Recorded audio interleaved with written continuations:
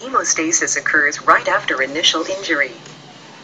At the time of injury, epinephrine, a chemical that constricts peripheral blood vessels, is released in an attempt to minimize bleeding into the soft tissues.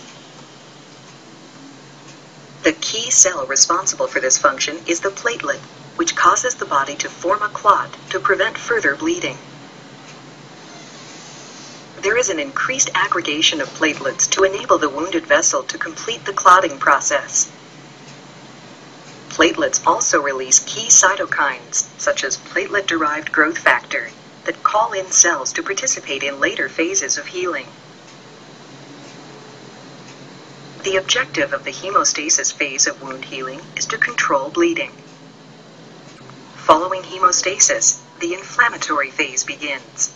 The local signs and symptoms that occur during the inflammatory phase are swelling, increased fluid, perfusion of blood, redness, release of epinephrine, histamine, heat, histamine response, and pain. The inflammatory phase is characterized by a host of cells, leukocytes and macrophages, infiltrating the wound sites.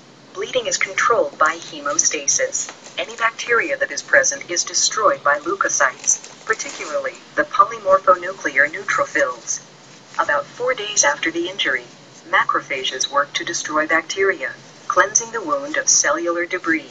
Macrophages replace the leukocytes and produce a host of cytokines and growth factors.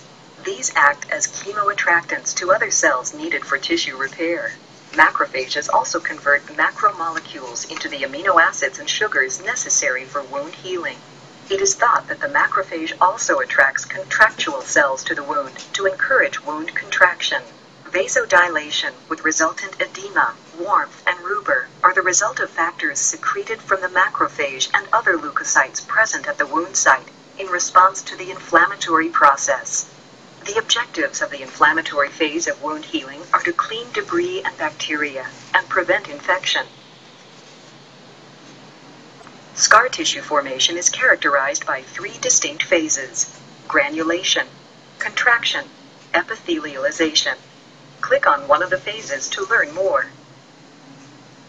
In an open wound, granulation tissue is generated, producing red, beefy, shiny tissue with a granular appearance.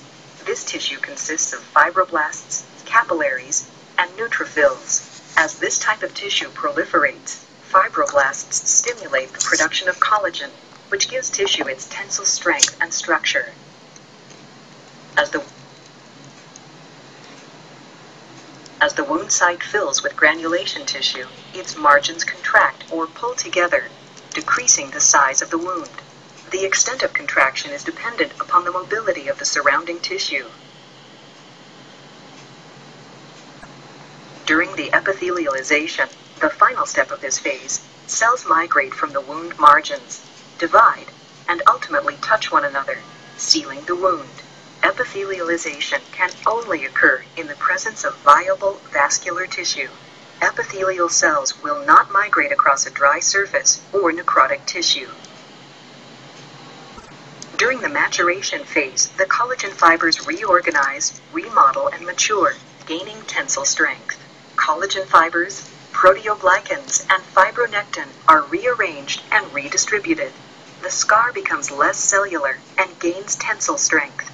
However, this tissue will always be at risk for breakdown because its tensile strength is less than that of uninjured skin. Collagen synthesis begins with the fibroblast, which secretes procollagen. Growth of the procollagen fibers is a complicated process. Macrophage and platelets are key growth factors in the development of procollagen. Procollagen fibers mature into collagen fibril.